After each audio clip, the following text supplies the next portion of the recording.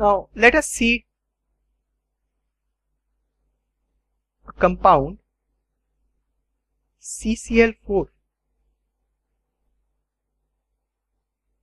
This compound is called carbon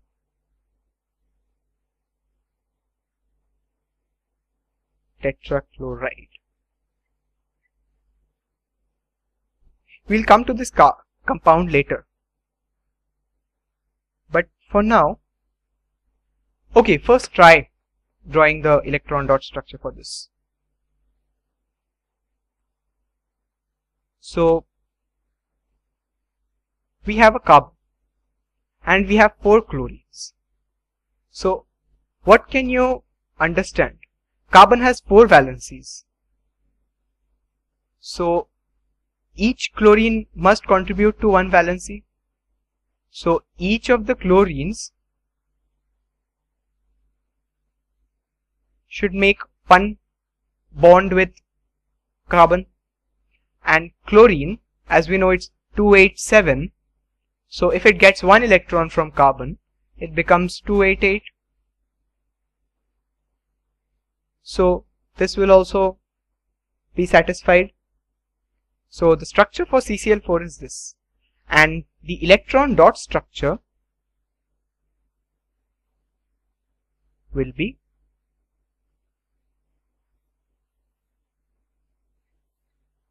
Cl has 7 electrons. So 2, 3, 4, 5, 6, 7. This Cl has 7 electrons. This Cl has 7 electrons. This Cl also has 7 electrons. So Cl needs just 1 electron. So give it the electron of carbon. Oh, wait. This is not correct.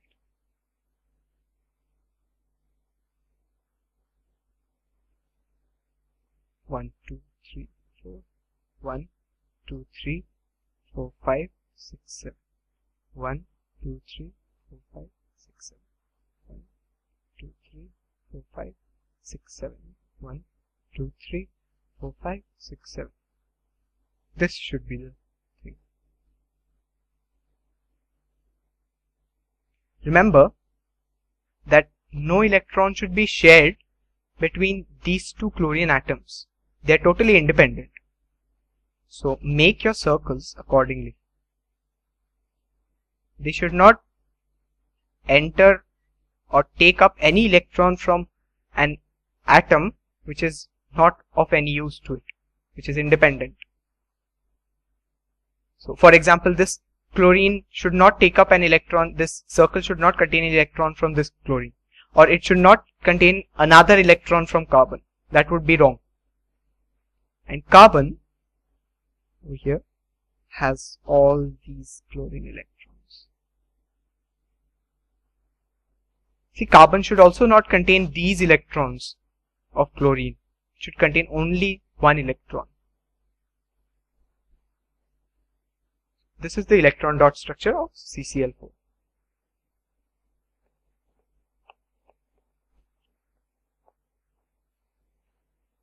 Now we have SO3.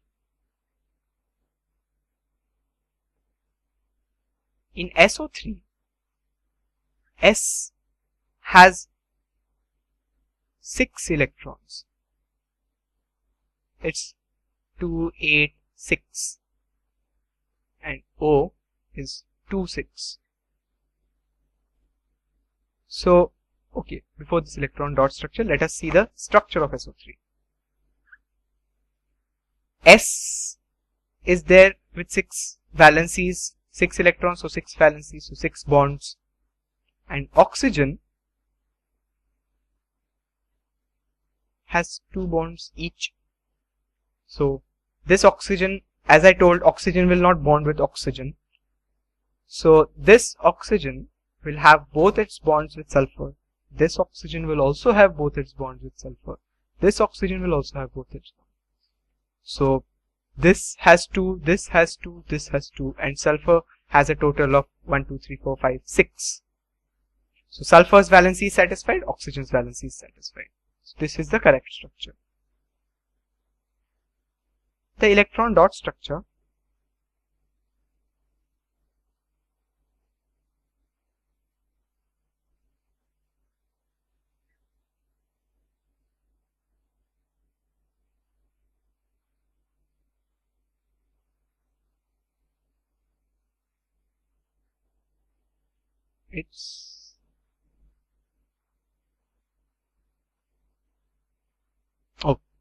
I drew 4 oxygens.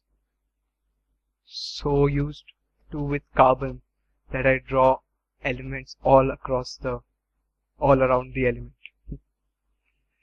So this oxygen gets 2 electrons of this sulfur. This oxygen gets the 2 electrons of this sulfur. This oxygen gets the 2 electrons of this sulfur. And sulfur gets 2 electrons each from all the oxygens.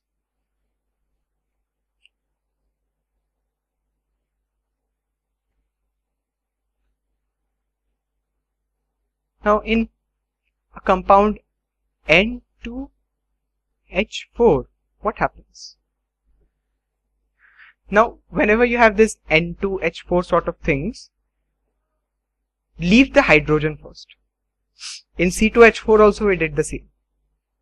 First draw the nitrogens and join them with a single bond. Now there are 4 hydrogens, so there must be 2 on each nitrogen.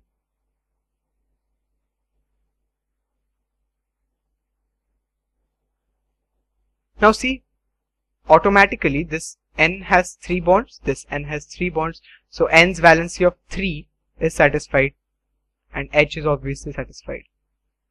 So now in C2H4, C had a valency of 4, so we needed that double bond to satisfy C2H4, which was ethene, if you remember. But N has a valency of 3, so it does not need a double bond. So N,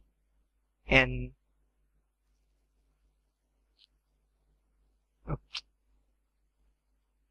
not this.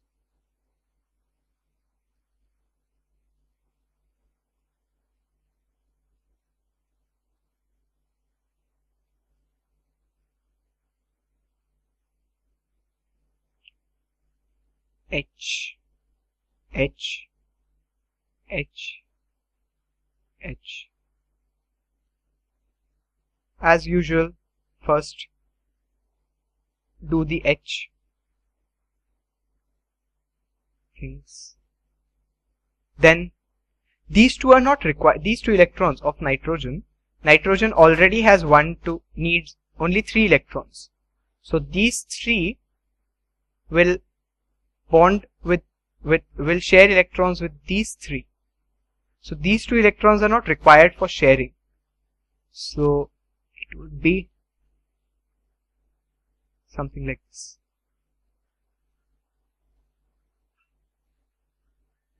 These electrons are the unshared pair of electrons. Even these 2 electrons are the unshared pair of electrons.